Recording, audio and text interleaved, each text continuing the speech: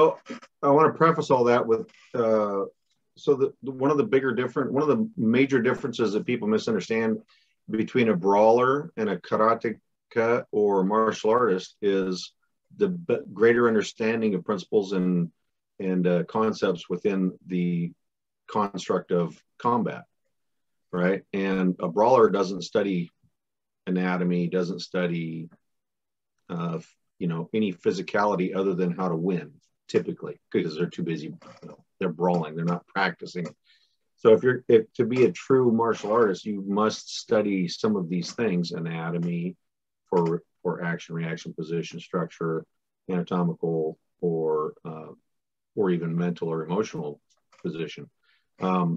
With regard to that's interesting. The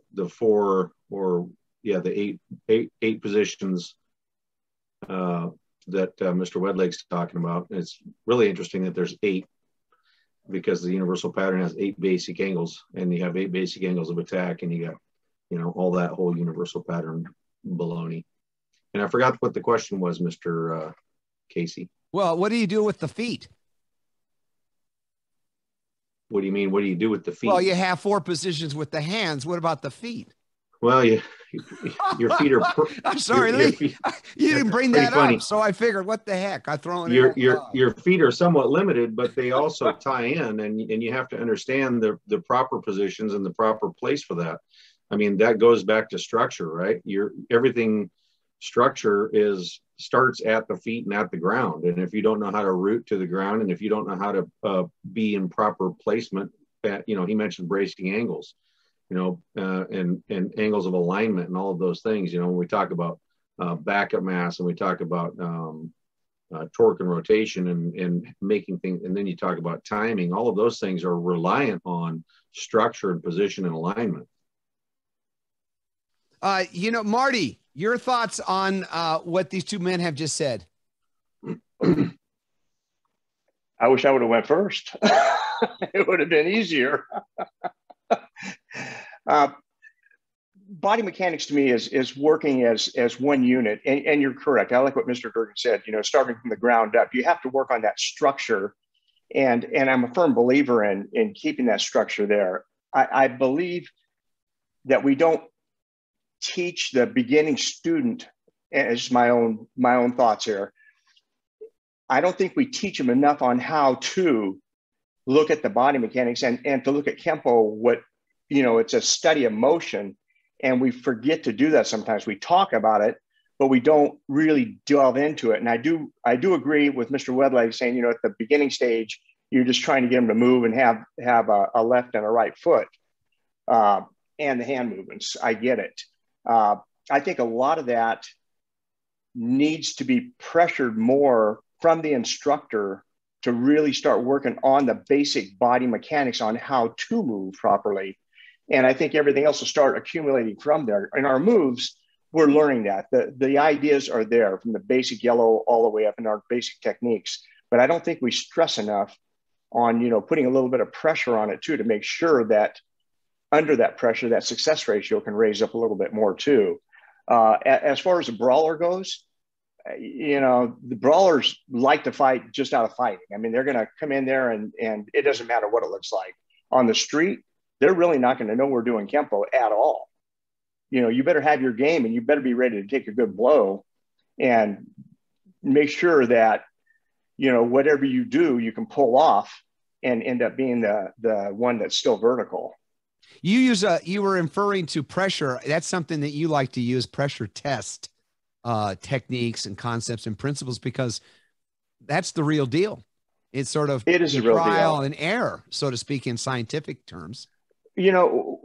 Coming up from where I came up, we came up under the Labounty lineage under, Mr. Labounty and Mr. Kelly. And if you weren't knocking the lungs out, they didn't really care, if you had the technical aspect of it. And at the time, I knew no better, and it was just be tough. If you can't punch his lungs out, then you're doing something wrong. If you end up on the ground, you better get up, because it's going to get worse for you. I do believe as I evolved and learned more about it, and it came from, the Planus, teachings to me, is, starting to learn about the finite details on motion and how to look at it and make what I had even better and take it to a higher level. The pressure testing, I'm a firm believer in that. In order to get the highest success ratio you can out of your body under stress, you better put it there, because how you do anything is going to end up how you do everything. And if you don't put it in that situation to look at the maximum efficiency from each motion you're doing, and then under pressure, see how well it held up, then I think you're missing a big element of it. Let's go to Lee. Okay, Lee, you explain under coordination, you use an acronym of CNS. Can you explain that? It's your central nervous system. Okay. So what you're doing through repetition is you're building neural pathways in your brain. So as you do repetition, there's a compound called myelin that helps to improve those connections with neurons and axons in the brain. So it allows you to recover information more quickly and to fire what needs to be fired in order to do something. So by practice, constant practice, it's the old perfect practice makes perfect, not just practice makes perfect. You could be playing the piano like this and it's calling it practice, but it's not getting what you want out of it. So you need some quality practice in order to ingrain these things so that, as Marty was saying, your chances of success are higher from that sort of thing.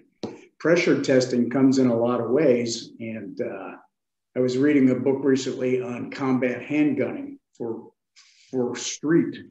surviving gun battles.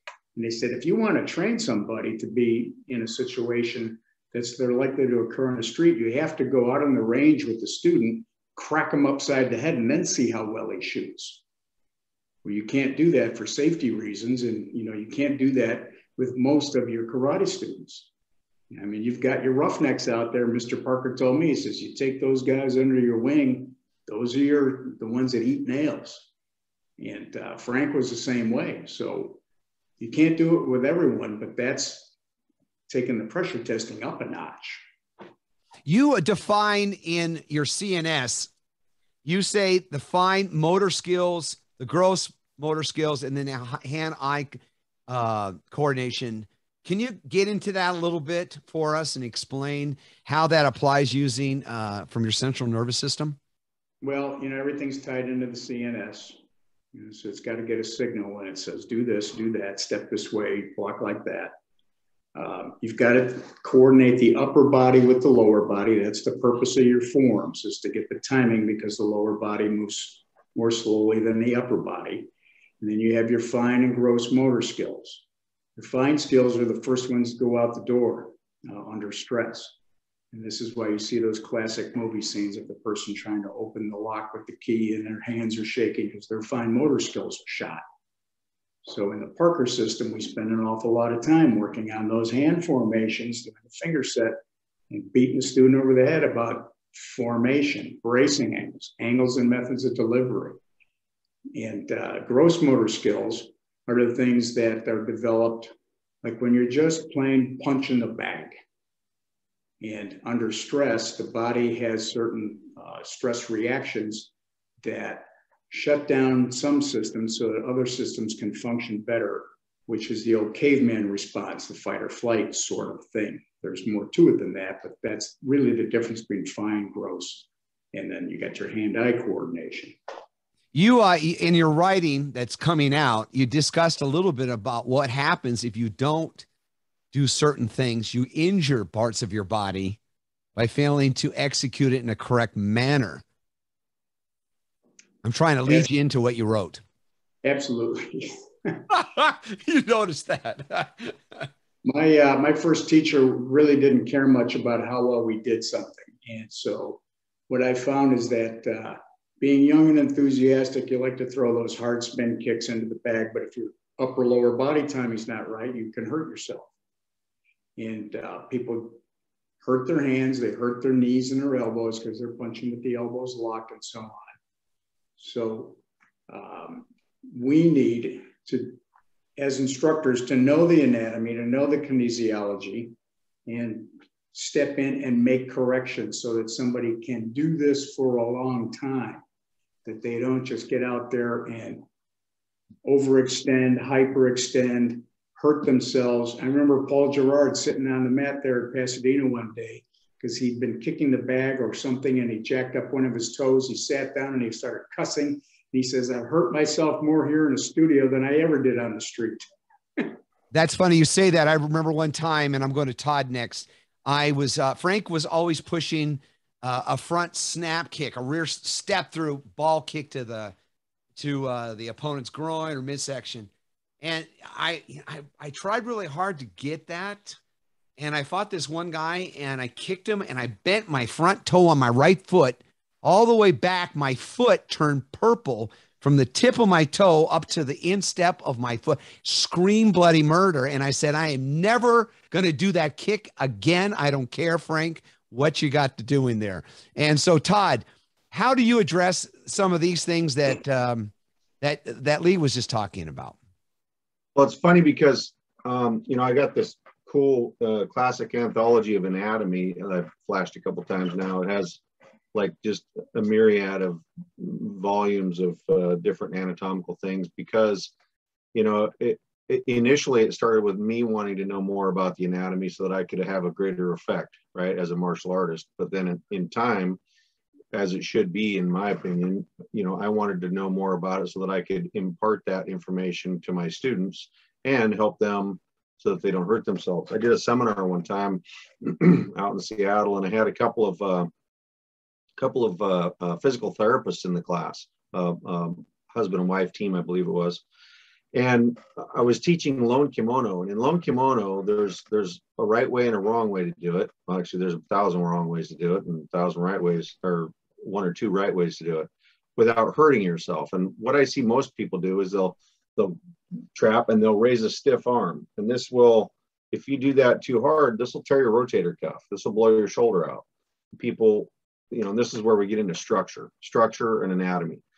If I come up with a bracing angle and I'm bracing that from an anchored position, and then I rotate into that, that's a completely different action and a completely different application of the physical anatomy on somebody else, and a different application of the muscles and the joint and the ligaments and all of those things in the shoulder that completely and utterly stop us from injuring ourselves through that single action in lone kimono. Lone kimono is a great technique unless you do it like this.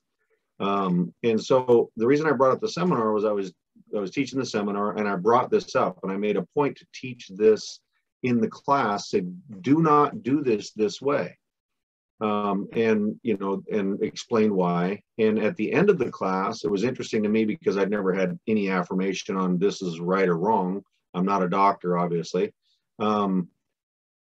This couple came up to me afterward and thanked me for pointing that out and going through that process of helping people understand that there is a right way and that there is a wrong way so that you don't injure yourself. So yeah. It was perfect. It's funny you say that. Did you get anybody pushing back on you on that? Nope. At all? None? Nope. I remember one time I was teaching a seminar down in Florida, and the group was there and they asked me to recreate Friday night class in Pasadena. And so we were doing that, and, it was a heavy coverage of basics and then some of the techniques out of 4. And I remember there was one of these students that was there was a 3rd-degree black belt, and they had a very deep stance like Taekwondo. And I mean, it stood out really obvious compared to everybody else. So I grabbed a staff and I showed them, and they said, well, I feel really comfortable doing the stance this way. And I said, well, if you look at any of Mr. Parker's writings, you will see in it that he had a very closed stance for reasons that were intended. Obviously, you guys can explain that. I said, your analysis, or, the way you're explain this to me is sort of like somebody that smokes. Do you smoke? And they said, no, I don't smoke. Well, the problem is if you were to smoke, you wouldn't think it was bad until 30 years later when you have lung cancer. Okay. Well, this is what's going to happen. You're going to find out that stance is going to be to your detriment at the wrong time. Marty,